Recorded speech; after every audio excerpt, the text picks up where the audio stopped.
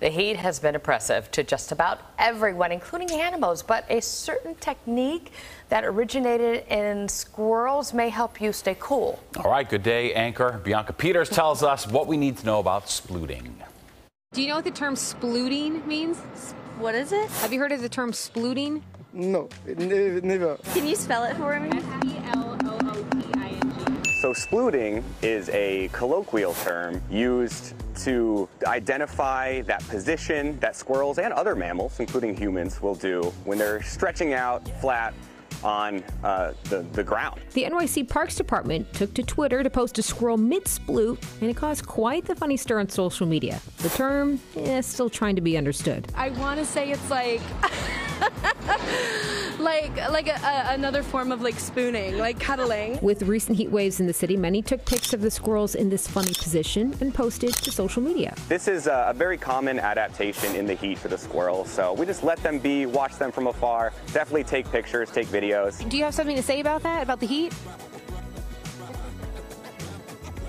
They're saying more nuts, please. More nuts. Or avocados if you're a celebrity squirrel on Instagram. Meet Thumbelina. She's one of almost 30 squirrels that have been raised by wildlife rehabilitators Christina and Michael over the years right outside of the city. She loves to play.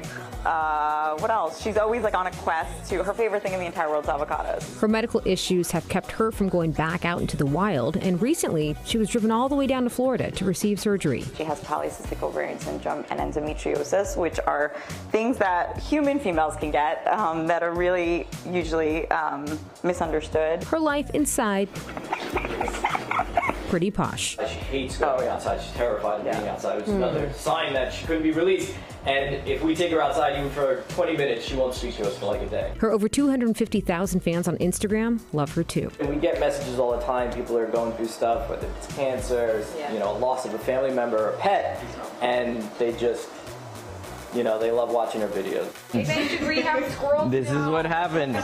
Can you call me? Squirrels, considered rodents in the same family as rats, but with a bushy tail. Are they cuter than rats? Yeah, definitely. Yeah, but I don't know why. I guess it's the butt that makes them so cute, I guess. So next time you're out on a hot day, take advice from a squirrel and try splooting for yourself.